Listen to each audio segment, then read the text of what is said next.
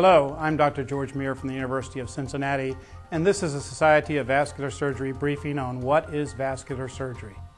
Vascular surgery developed as an outgrowth of Dr. Alexis Carrel's work on vascular suturing, for which he earned a Nobel Prize in 1912.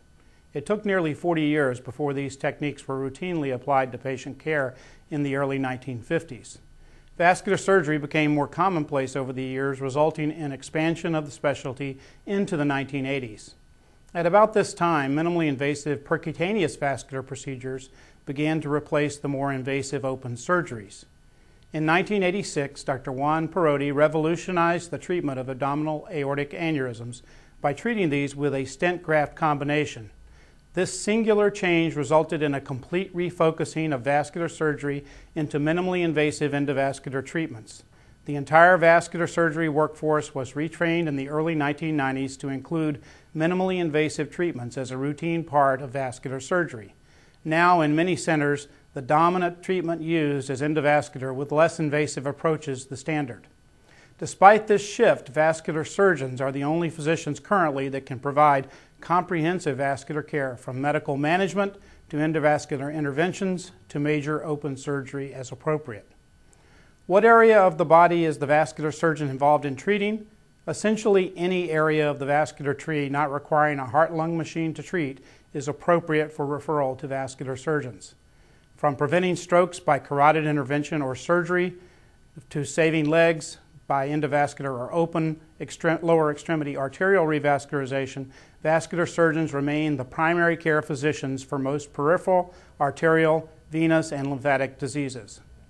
Varicose veins, vascular surgeons remain the experts.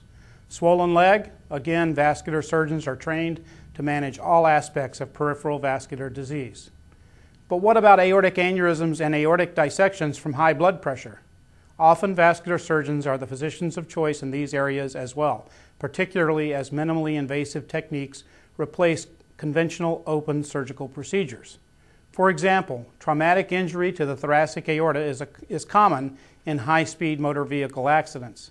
20 years ago, a major chest operation with graft replacement of the aorta was the standard of care, performed by a cardiothoracic surgeon. Today, vascular surgeons are pioneering new techniques for internal relining of the injury, avoiding a major operation in most cases.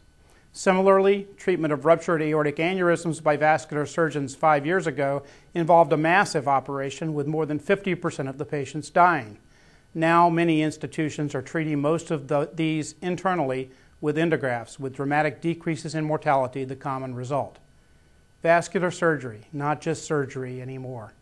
Medical management has always been important to the specialty, but with the addition of minimally invasive endovascular treatments, vascular surgeons have the complete package for vascular disease management.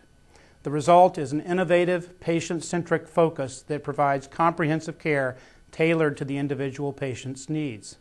With innovative approaches using both open and endovascular techniques, vascular surgeons are there for our aging population with ever-increasing vascular disease.